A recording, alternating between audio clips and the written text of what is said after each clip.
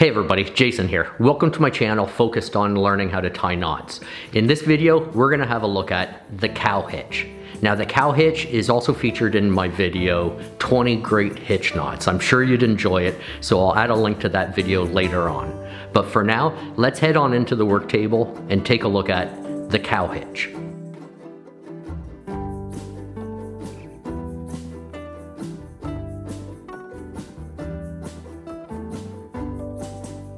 The cow hitch is a hitch knot that's used to attach a rope to an anchor point. The cow hitch is often called the lark's head and can be compared to the girth hitch.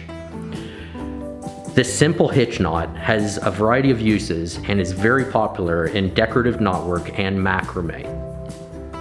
This is just an example of a decorative knot for illustrative purposes. The cow hitch is a quick and easy way to attach a rope to an anchor point, although it is a very insecure knot because tension must be kept equally on both ends or it will simply slip away.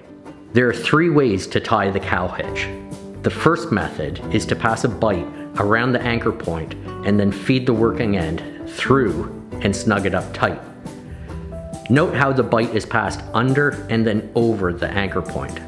If the bight is passed over the anchor and then under, it technically forms a girth hitch.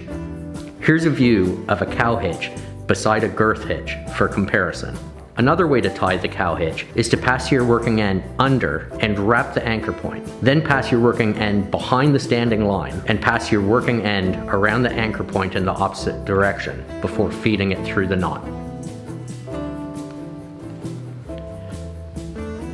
The final way to tie the cow hitch is when you have an open anchor. This time, simply create a bight in your rope, then fold the bight to form two opposing loops. Fold the two loops together and pass over your anchor point.